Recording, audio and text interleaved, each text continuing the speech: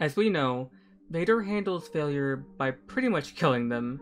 He might give them a couple more chances to prove themselves, but if they fail again, Vader was just gonna kill them. Thrawn, however, uses a different approach for failure. Thrawn demanded results from his subordinates, but never perfection. If they failed a task, Thrawn will be patient and understanding of them, because unlike Vader, Thrawn actually cares about his people, even to the point of standing up for them against people above him, like Darth Vader for example. However, he doesn't tolerate people who are incompetent.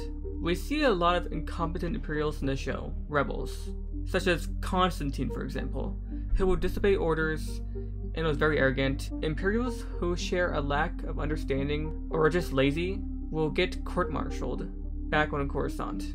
I will now show you an excerpt from the novel Thrawn that shows Thrawn's thoughts of failure. No one is immune from failure. All have tasted the bitterness of defeat and disappointment. A warrior must not dwell on that failure, but must learn from it and continue on. But not all learn from their errors. That is something those who seek to dominate others know very well, and know how to exploit. If an opponent has failed once at a logic problem, his enemy will first try the same type of problem, hoping the failure will be repeated. What the manipulator sometimes forgets, and what a warrior must always remember, is that no two sets of circumstances are alike. One challenge is not like another. The would-be victim may have learned from the earlier mistake, or there may have been an unanticipated or unknown crossing of life paths.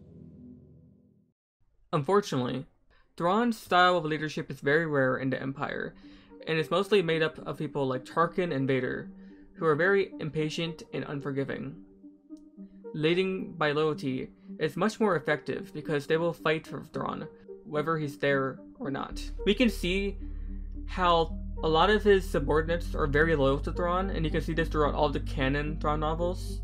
So it'll be very interesting to see how they handle it in the Ahsoka show, if they will still follow the rules of him being very understanding, because Thrawn doesn't really just kill his subordinates, if they fail maybe once or twice. Like, he doesn't just kill them. Worst case is if they're just very incompetent, he'll just fire them or get them, arrested or something for just sheer incompetence. But he's not gonna ever just kill you.